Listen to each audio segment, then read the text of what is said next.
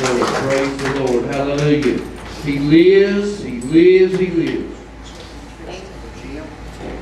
Okay. It's time to work. Okay.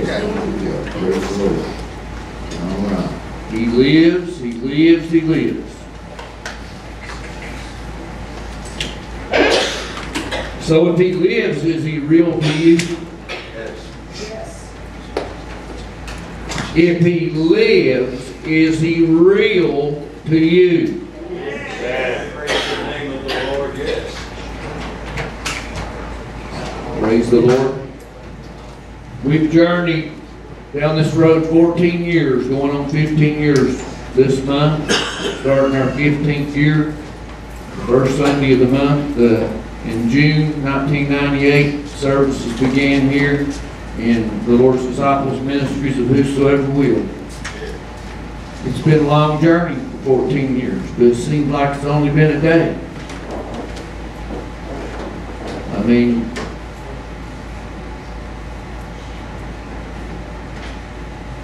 this is not your traditional church setting. I guess you could realize that, don't you? It's not your original traditional church setting. But you know, I don't guess that we would have recognized the early church either, would we? In the catacombs. On the street passing by each other. Making the fish sign in the sand or the dirt. In the corner, wherever you could share Jesus and the power of God with somebody. You know, it was all about a transfer then. It was about a transfer. Christ transferred the anointing to the disciples. Breathed on them. And it's still about a transfer from the disciples to the 3,000 to the 5,000 to the church being added to daily. It's a transfer. That I might decrease as John the Baptist said, that I might decrease, that he might increase. Amen. That's the process. I might run a while with the baton, and I got hurt in 2004. Keith and I ran since '98. People have come, people have went. Praise God, people are being called to ministry today. Yes, sir. From the front pew to the back pew. Peter had it right when he said we were called to be a royal priesthood, didn't he? You're called to be a royal priesthood. When Peter made that statement, he realized it wasn't about him no more. Amen. It's about, Arnold, it's about you being a royal priesthood.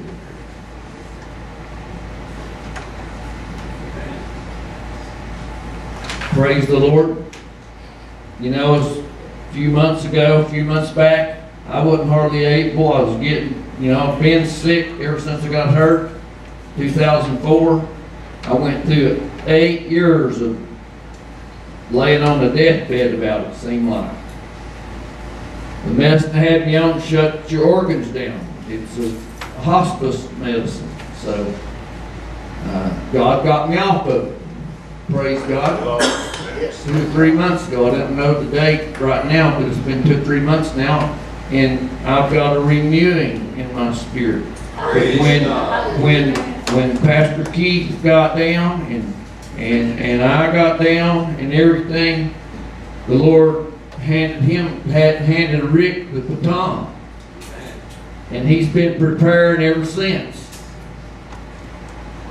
When we were having a meeting at the first of the year, January, Rick came to me and said, "You need me?"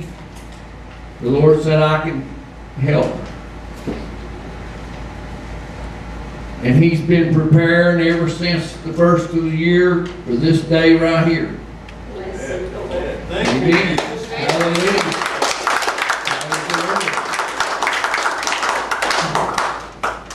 I'm excited. But you know, I know right now that he can't stand here of himself.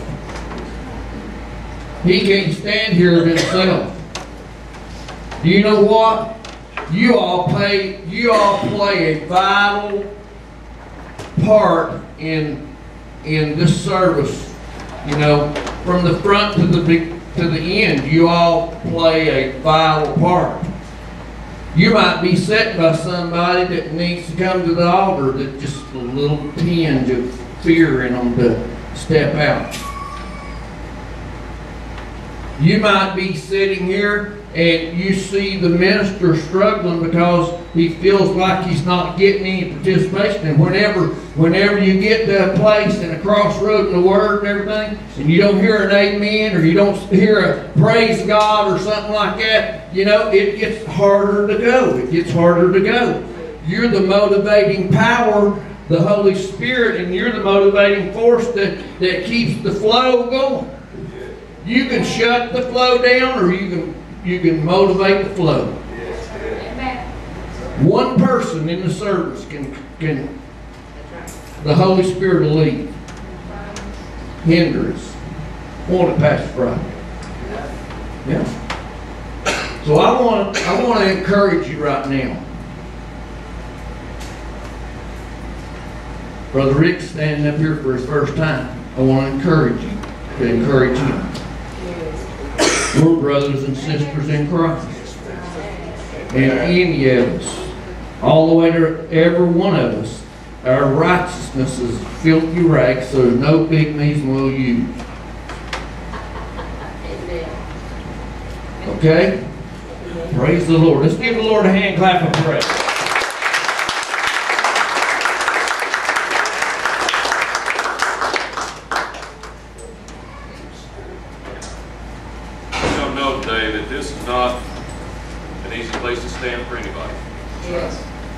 Fill him, Lord. Pastor David has done so for many years. I'm an only child, but if I was going to have a brother, he'd be the one. Thank you. Man, my big brother. I really love that man out there. I love all of them, which are my brothers and sisters in Christ. This is very serious because there was no repentance. The Word of God for those that are called to preach His Word. Amen. Amen. We can't turn back once we set that course. Right. Yeah. We have to stay on course for God. Amen. What I'm going to tell you today is not going to be a popular message. Bless Him, Lord. In fact, I've heard that it'll drive more people away from the church than it will bring them in. Bring it on. Fill Him, Lord. I heard it on the radio a few months ago that said that the biggest turn off to churches and the people that go to church today is to tell them about sin and judgment. Well, I'm about to turn you off. Because that's exactly what the Lord laid on my heart to preach today. Amen. There's 4 things that we're going to be speaking about today. And I'll give them to you in order. There'll be a lot of scripture for those of you who want to take notes. So try to bear with me. And we'll start with the first of those 4 things. Whether by rapture or by way of the grave, we will all depart from this flesh. Oh, that's right. Yes. Not one of us sitting here today has immortality. Anybody by show of hands has an immortality that you're going to live forever? In this flesh? No? I didn't think so. So by way of the rapture or by way of the grave, we will leave this earth. Amen? Amen. The Lord said in His Word, He declared it, and I believe it to be true, that it's appointed for every man to die, and after that, the judgment. Yeah. So I'm going to talk to you today about the judgment and then the solution. Okay. First is, like I said, by the way of the rapture. Turn with me in your Bibles today to the book of 1 Thessalonians, chapter 4, 14 through 18.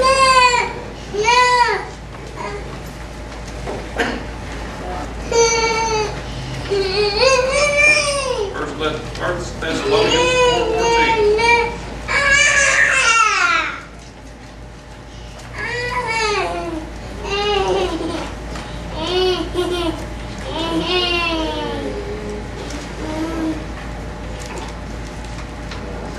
The word says, beginning in verse 14, "For if we believe that Jesus died and rose again, even so them also which sleep in Jesus will God bring with him."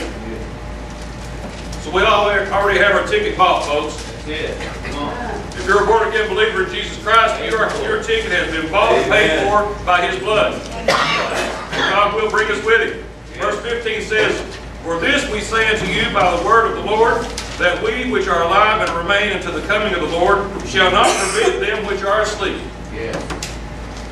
So for this mortal body, if you believe in the Lord, to be absent from the body is to be present with the Lord. Yes. So your body then sleeps until that day of resurrection. Verse 16, "For the Lord himself shall descend from heaven with a shout, with the voice of the archangel, and with the trump of God, and the dead in Christ shall rise first." Praise the Lord. With a shout, and the trumpet.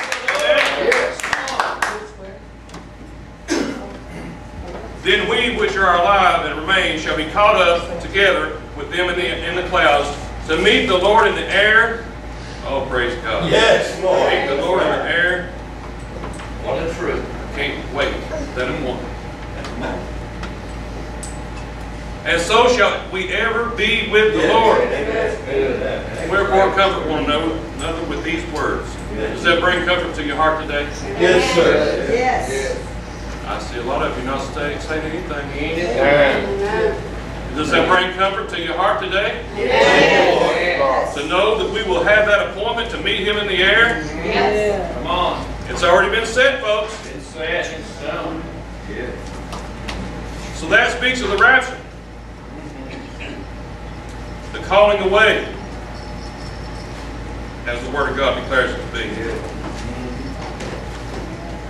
And after that, like I said, is appointed each man to die, and after that the judgment. That's the second thing today, the judgment. Come on.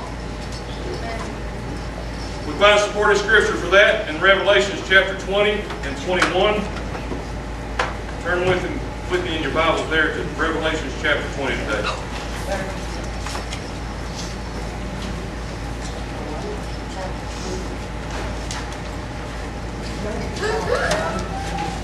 I told Pastor David, when I told him that, about, I guess it's January, February, that I was there and helped out, and if he ever wanted me to preach the word, that I'd stand and do God's business. I'd take care of God's business on that. I also told him the same thing, another thing to that, is that it may be a 2-in-1 service. This may be my first time and my last time in the pulpit. So enjoy it. You're getting 2 for 1 deal. But I'll come with all the Doing good. Come on, brother. So the second thing then, in Revelation chapter 20,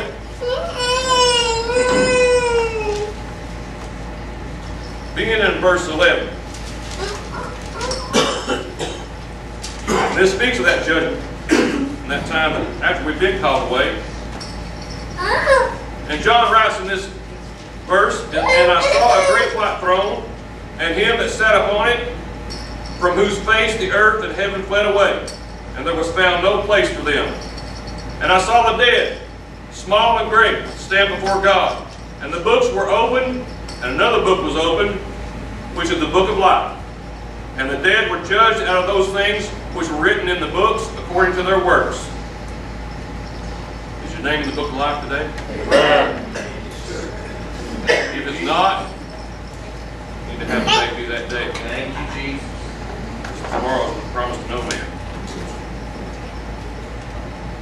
Verse 13 says, "And the sea gave up the dead which were in it, and death and hell delivered up the dead which were in them, and they were judged every man according to their works. And death and hell were cast into the lake of fire. This is the second death. And whosoever was not found written in the book of life was cast into the lake of fire." Folks, I'm going to tell you, the ideology of hell is not popular today. People want to talk about glory to God, we're going to heaven, I'm ready to go.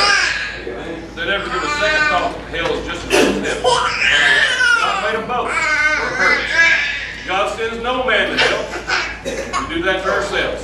By the free will and choice that he gives us. And if you don't choose Jesus Christ, that will be your default location. See, like I said before, and I'm going to say it again today. We are not sinners because we sin. The fact that we sin does not make us a sinner. We were sinners from the foundation of the earth, when Adam first sinned. We sin because we are sinners. The only solution to that is to accept Jesus and put down that sin, turn away from it, and repent. If we don't find ourselves doing that, then we will not be recorded in that book of life. The pen is still in the author's hand, as our text says. And that pen is dipped in blood. The blood of Jesus. Then turn over to Revelation 21. Maybe just one page for you.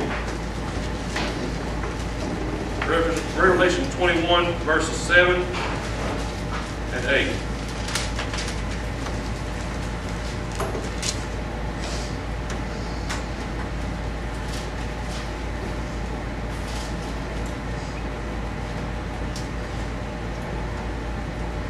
Revelation 21 verse 7 says, "He that overcometh shall inherit all things, and I will be his God, he shall be my son." We got to overcome, folks. Yes. Praise you. No time to quit. Giving up time is over. Playtime is over. It's time to get serious. Yes, So sir. I don't know when the Lord is going to come. I don't know when any of us in this room are going to die. Yeah. What I do know is that we're one day closer to those things happening than we were yesterday. Amen. So you better be ready. You need to overcome. In order to overcome, you got to stay with the course. Paul said, "I've run the good race and fought the good fight." That's it. Do you think it's not a struggle? He didn't say, "I walked the good walk, wrestled a little bit, and then gave up." Did he? He said, "I fought the good fight." Who do you think you're fighting? The devil. And how do we do that? By putting on the whole armor of God. If you don't have the whole armor of God on you stand defenseless, naked before Him, and He will have His way with you. You better put on that armor and be ready to go to the fight. Verse 8 says, "But the fearful and unbelieving and the abominable and murderers and whoremongers and sorcerers and idolaters and all liars shall have their part in the lake which burneth with fire and brimstone, which is the second death." Again, you see the second death there. Hell's real, folks. It's burning with fire and brimstone. In fact, Jesus talked about it in Mark chapter 9, verse 43. It says, where many times He saw there, 43 through 48, there's the fire, the lake of fire, which the worm died not. The fire is never quenched. Did he say that, Pastor? Amen. Mark chapter 9, verses 43 through 48 say just that thing. Where the fire is never quenched and the worm died not. I don't know about you, but that doesn't sound very appealing to me. And as Pastor David brought out in Sunday school today, a lot of folks don't believe that. They won't go ahead and take their chances because the devil has promised them eternal life. Well, he's promised is eternal death. And he has no position to make a promise like that because only God gives life. Amen? Amen. It's God's Spirit that came down and breathed in the nostrils of Adam and brought him to life. And that's the Spirit that lives within us today. Yes. Amen. Wasn't the devil that did it. So he doesn't have the authority to make that kind of promise. Amen. Romans chapter 14, verse 10 through 12 also give us a glimpse into that terrible place. Turn with me if you will.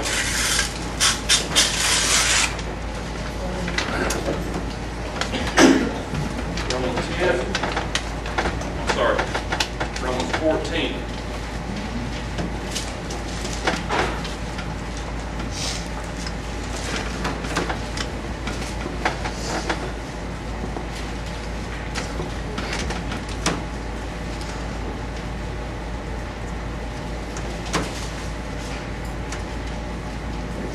Paul is writing about judgment here, and the topic of this chapter is actually judging others, judging each other in a harsh manner. Someone thinks they're better than you, they want to go ahead and point fingers and judge. They want to find your faults. It's easier for them to see your faults than it is to see their own. But in verse 10 it says, "But why dost thou judge thy brother?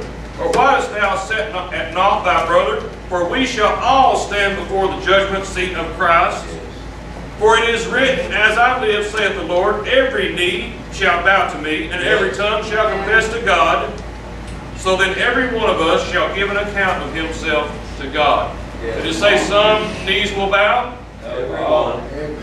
Did it say some tongues will confess?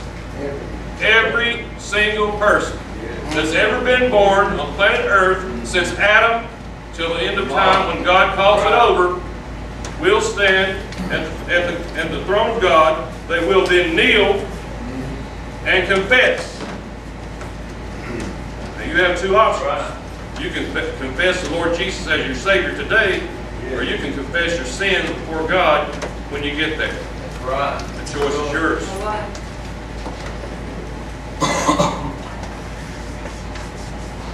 That's good. That's a good word. So we talked about the rapture or the death, which was first. The second was the judgment. The third then comes the punishment. And we refer to Luke's Gospel in chapter 16 for that scripture. Luke chapter 16.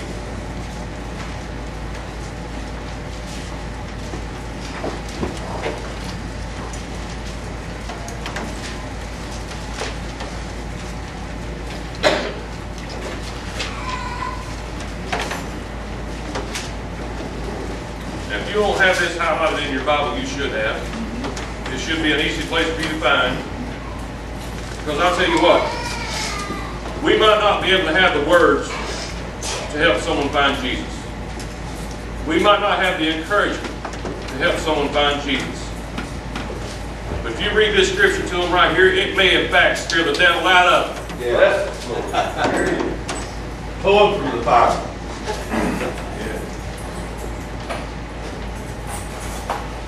16, beginning in verse 19, there's going to be some points, beginning in verse 19, there'll be some points that I'd like to bring out as we talk through this.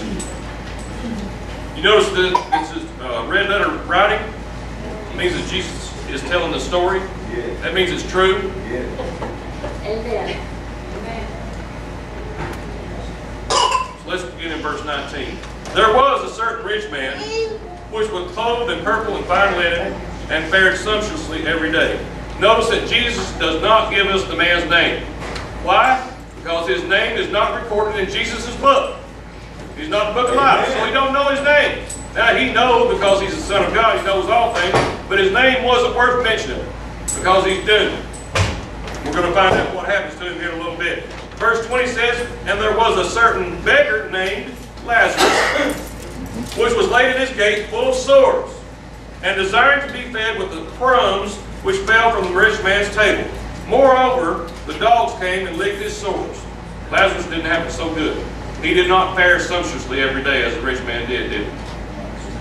He was having a hard way to go, begging for crumbs. And it came to pass in verse 22 that the beggar died and was carried by the angels into Abraham's bosom. Yes. The rich man also died and was buried. That gives us also another clue of what happens to us when we die. Lazarus died, and he had a royal escort. Yeah. The angels from heaven came down and carried him to the bosom of Abraham. The rich man died, he went to dirt. That's the short truth of it. Praise God. And then what happened here with the rich man? Verse 23, "And in hell he lifted up his eyes." So he had eyes, folks, and he knew where he was. Yes. "Being in torments, and seeth Abraham afar off, and Lazarus in his bosom." So he could actually see across that bridge, that gap between heaven and hell. In verse 24, "And he cried and said, Father Abraham, have mercy on me, and send Lazarus, that he may dip the tip of his finger in water, and cool my tongue, for I am tormented in this flame." So he had a tongue, folks. He was in torments, plural. More than one. Come on. Good. That's right. Get out. But Abraham said, Son, remember that thou in thy lifetime received thy good things, and likewise Lazarus evil things. But now he is comforted, and thou art tormented. The tables have turned. Yeah. What he thought he was living the good life here, he was preparing himself for torment in hell. And while Lazarus was sacrificing and suffering here, he found himself in paradise. Praise God. In verse 26, and beside all this is still Abraham talking to the rich man, and beside all this, between us and you there is a great gulf fixed, so that they which would pass from hence to you cannot, neither can they pass to us that would come from thence. I'd say there's a lot of folks in hell right now that like to make that trip. They go across that gulf and find themselves in heaven. They don't have that option anymore. They gave that up when they took their last breath, when they hadn't confessed Jesus. So Abraham laid it out to him plain and simple. Y'all can't come up here and we can't come down there. Then in verse 27 he said, I pray thee therefore, Father, that thou wilt send him to my father's house. For I have 5 brethren, that he may testify to them, lest they also come into this place of torment. So, he had eyes, he had a tongue that was burning, he was in torment, and he had a memory. And I've said it in Sunday school before, for those of you who haven't heard it. The worst thing that I believe, the worst part of hell is going to be the fact that you know that you had a chance. You've had many people knock on your door. You've sat through many messages and sermons. You've been testified to. You know the Word of God. And that it's a free gift and you chose not to receive it. And then you have, as in his case, 5 brothers in his father's house that were also going to come and burn. Not going to be a party down there. You're not going to be welcoming your kin folks and your friends. You don't want them to be there once you get there. That's right. But then the choices have all been made. Because when you choose not to choose God, you've already made a choice. So that memory will go on for eternity. That's right. Exactly. There's no stopping for it.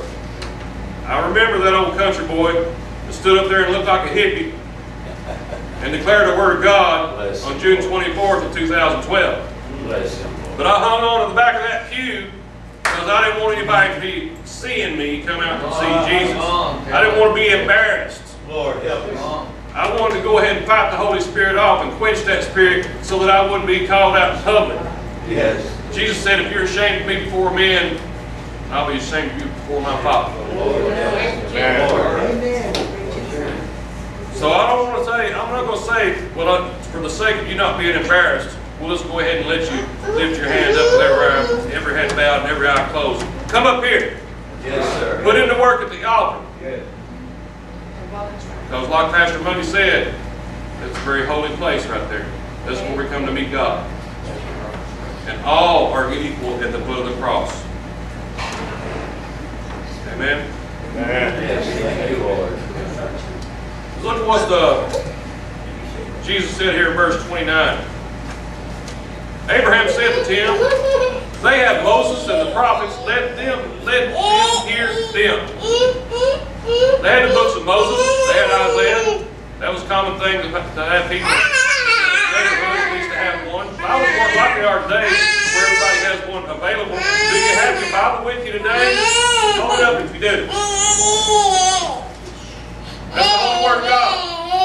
You've all got the privilege now today to have one in your hand. They didn't have that back then. It wasn't large prints. They didn't have printing presses. It had to be done by hand. Yeah. But Abraham told him, they've got Moses and the prophets. Let your brothers and your daddy hear them. Because in verse 30 he said, nay, Father Abraham, but if one went to them from the dead, they would repent. No, they wouldn't.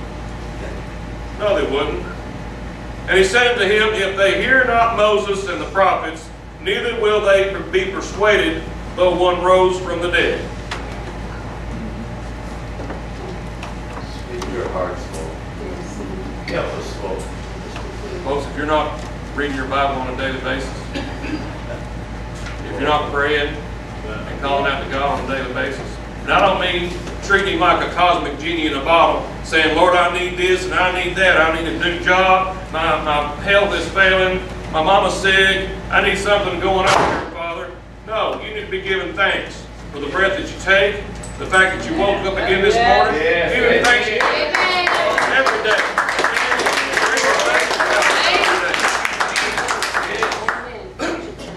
Good word. So does that sound like a place that you want to go to?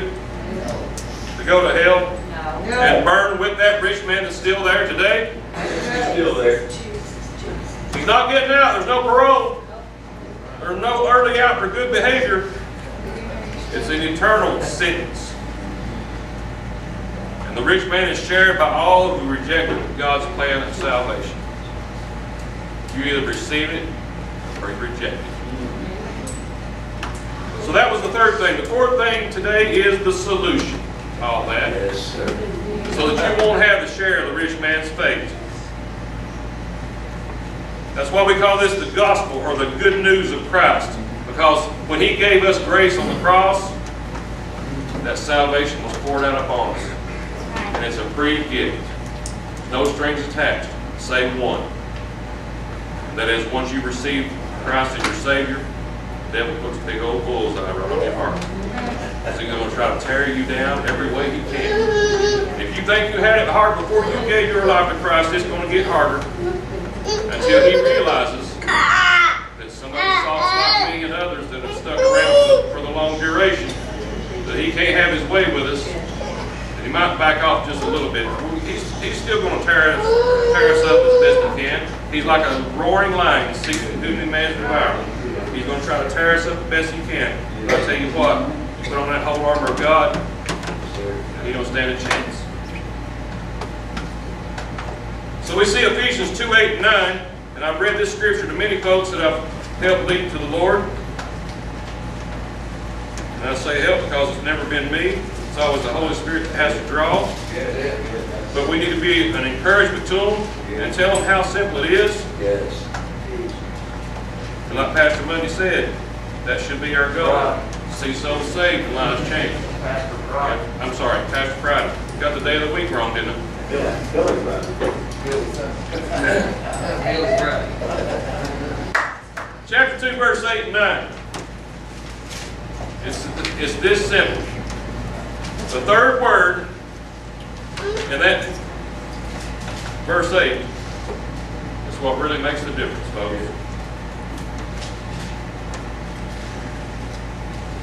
You need to keep this marked, bookmark it, highlight it, keep it handy, because you may in fact find someone that needs this verse.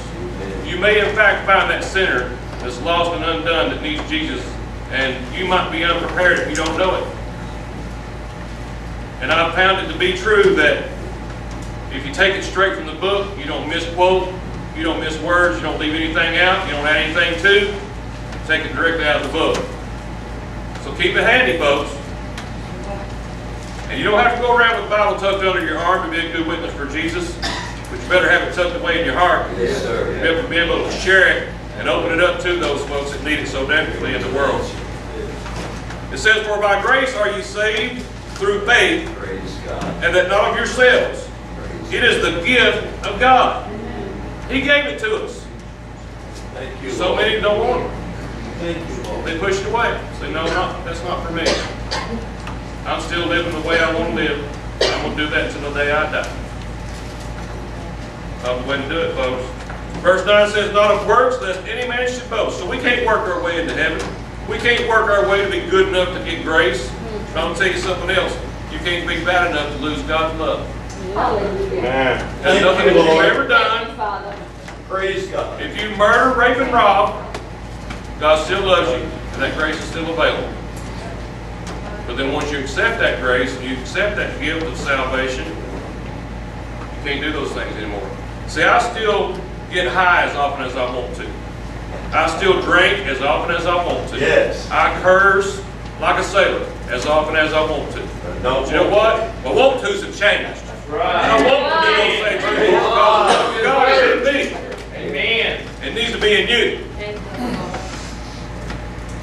received that gift. Yes. And I thank Him so much for it. Thank you, Lord. Bless you. By His sacrifice, His crucifixion, that you can find at the end of the chapter of all four Gospels, Matthew, Mark, Luke, and John, all speak of the crucifixion. When they stretched His arms out, began to bang those nails in. His feet, they banged those nails in. And they dropped Him in the ground. And that thud was heard all over Jerusalem. That blood poured out of His body. He gave it all for you. Hallelujah.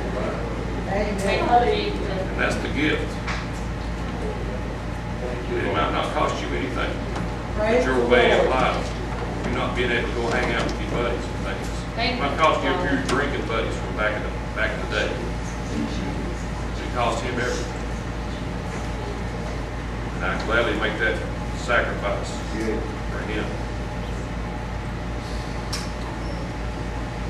Last chapter and verse that we'll be talking about today is Romans chapter 10.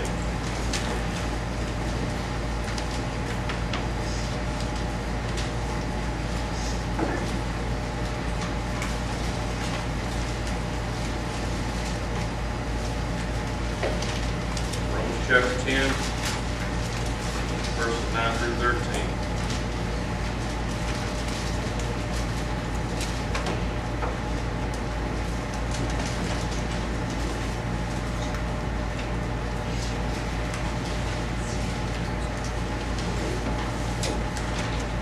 Also keep this highlighted for your mission on the road, because we all have a mission.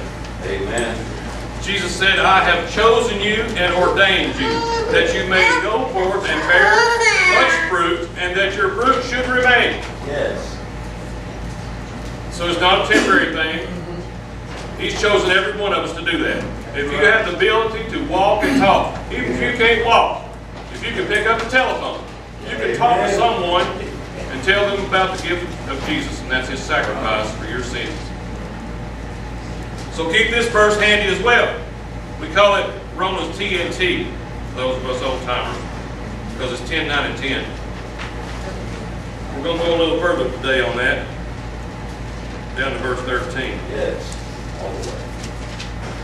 Because this is where the confession comes in again. Remember we talked about every knee is going to bow and every tongue is going to confess? This is where that confession comes in. You can do this now so that you don't have to worry about confessing before God then.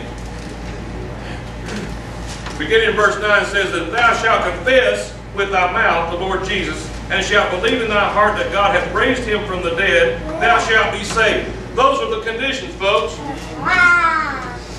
To confess and believe that Jesus died and rose again. Now, Jesus had been born and lived His life, and then He reached the age of 30 and was baptized and began His ministry.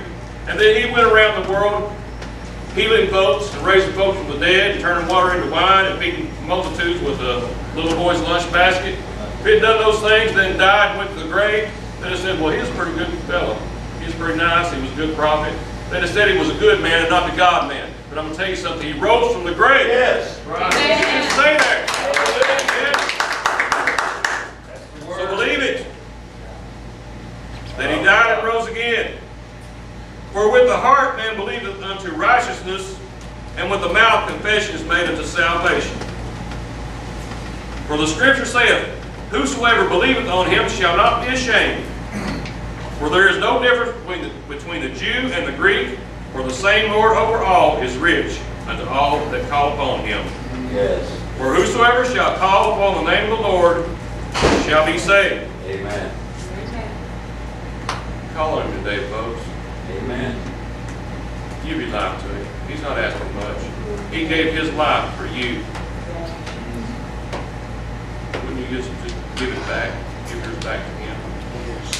Doesn't that seem like a fair trade? Yes. He died for us so that we would live for Him. If you're not doing that today, you don't know Him in that personal relationship, you've not already made that confession, know that you will stand before God one day and confess your sins. When the multitudes of people, the billions of people that are going to be standing at that great white throne to be judged, when Jesus walks through, you say, okay, that one over there, Father. All these over here. Y'all get up and come with me. We're going to the front of the line. These are my children. These are the ones that confessed me and believed and carried my word. They accepted me. So now I'm accepting them and bringing them before you. Don't think you're going to get out of debt. It's inevitable. Don't think you're going to get out of judgment. You will stand before God in judgment. You have the opportunity today to walk out. Turn that invitation down once again. But if you die and go to hell, you've got to walk across the blood of Jesus to get there. And you will remember me standing up here today and giving you that opportunity once again at this appointed time. Like Pastor David said in Sunday school today, we didn't just show up here by coincidence. The circumstances and events that God lined up to put us in this house today for this appointed time were His doing. That's right. As evil as you think that the devil might have done, he might have used alcohol, drug addiction, all kinds of other things to get you in a heaven-sent home. He might have used a neighbor's testimony, whatever might be the circumstance. He had this time set up to put you in this place today to hear this word. Yes, sir. Long word. And I feel honored and privileged to be able to speak His word to you. Yes. Now I'm going to give you that opportunity, that invitation. Come and accept it. Confess it. Don't deny it. Do it today. Tomorrow may not come. Won't you come? Please.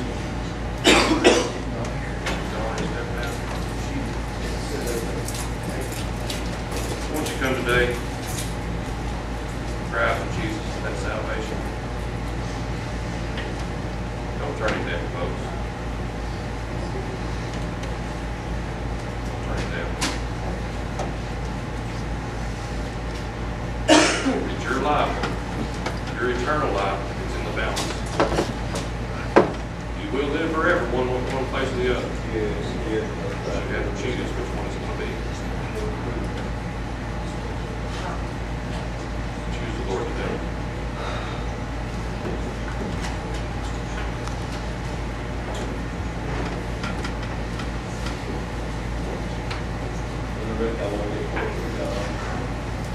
Amen.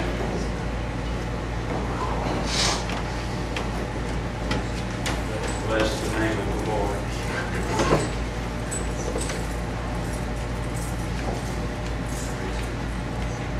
Thank you, Jesus. Bless you, Lord. Bless you, Lord. Won't you come today?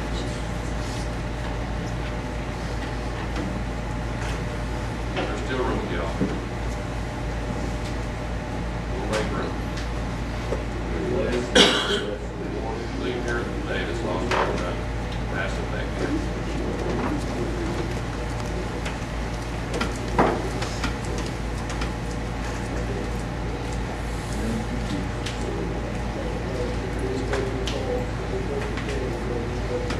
Let's go, Lord, in word of prayer.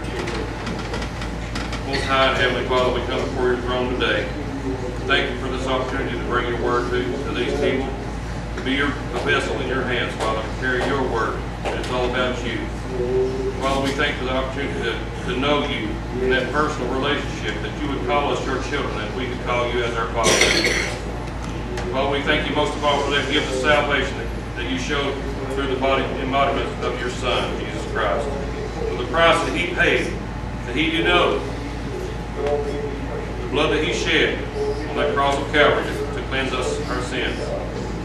Father, we thank you most of all for that. Father, touch each one that's here at the altar today. Bless them in a mighty way. We don't know what the desire of their heart is. We don't know the condition of their heart. Father, you do. Touch them in a mighty way, Lord, and indwell them with your Holy Spirit. Yes, Lord. Lead them and guide them and direct them. If there is any today that's still holding on to the back of that pew, that don't want to give it up, Father, just let today be the day that they say, okay, I'm going to go ahead and surrender. Give my life to you. surrender to your will. Live for you the remainder of our days. Go with us throughout our travels this week. Lead those into our path that we might be able to witness to. That we be able to commit the gospel into our hearts and our minds so that we can share that with those that we come in contact with, so that they too can see there is a way out of this terrible place called hell. And it's one prayer away. Father, we thank you for this body of believers that are here today. Bless each one of them. Thank you for our pastor, for leadership, for being true, for being faithful, and holding on, fighting the good fight, and running the good race. With us throughout our journey this week, keep us safe until we come to see your house again. It's in Jesus' mighty and holy name we pray. Amen.